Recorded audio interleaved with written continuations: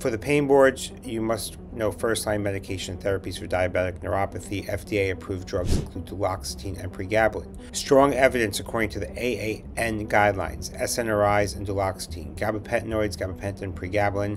The tricyclic antidepressants such as amitriptyline or nortriptyline used cautiously. They do have some significant interactions and side effects. Opiates and NSAIDs are not first-line therapy. Opiates are not recommended for chronic painful diabetic neuropathy due to poor long-term efficacy and high risk. Additionally, you may see on the exam topical capsaicin, 8% patch, topical lidocaine, but there's limited evidence, alpha-lipoic acid, which is a supplement that has mixed data.